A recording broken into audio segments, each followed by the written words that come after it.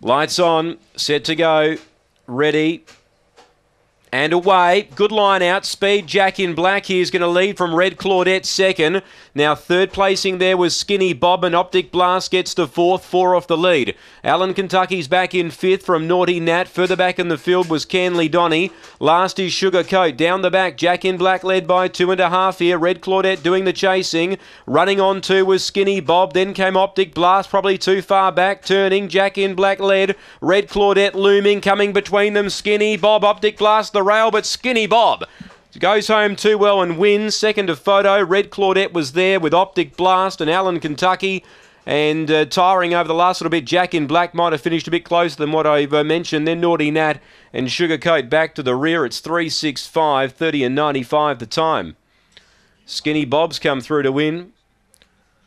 For Matty Payne, has run them down to beat Red Claudette and Optic Blast. 2 holds forth Jack in Black. 30 and 95 the time. Run home in 15.01.